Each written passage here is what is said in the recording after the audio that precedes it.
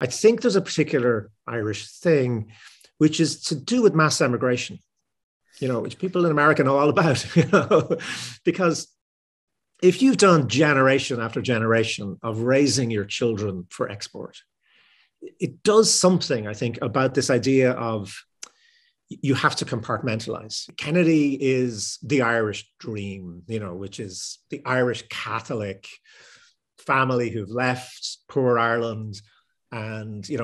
the pinnacle, he's in the White House. So he comes back to Ireland and then they have a riot. Kennedy comes out with the Irish president and they rush at them, they nearly knock over the ancient Irish president just to try to get at JFK, to touch him. It's a funny kind of strange